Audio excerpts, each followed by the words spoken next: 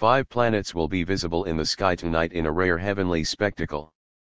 The alignment of Mercury, Venus, Saturn, Mars, and Jupiter not seen since 2005 begins this morning and will continue until mid-February.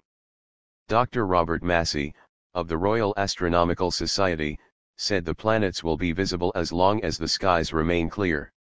Mercury will be the hardest to spot with the naked eye as it will be very low down, close to the horizon.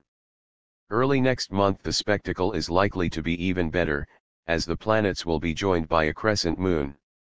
Dr. Massey said, "There will be a dance of the planets, and now is the time to get out and have a look. It will be well worth getting up for. Looking tonight wouldn't be bad, but the theoretical best time is around February 5th, when the 5 planets are joined by a crescent moon.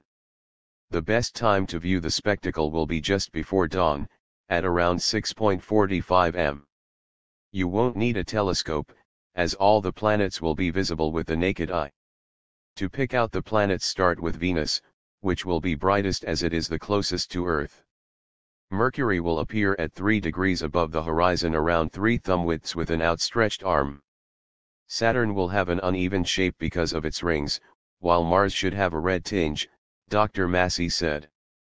2 stars, Antares and Spica, will also be visible in the same area. If you miss the aligned planets, another chance will arise in August, although they will be harder to spot in summer. Sky watchers are advised to look for the spectacle away from light pollution, with rural areas ideal. On May 5, 2000, a similar grouping of the 5 planets occurred, accompanied by predictions of extraordinary tides and other cataclysms, although these failed to materialize.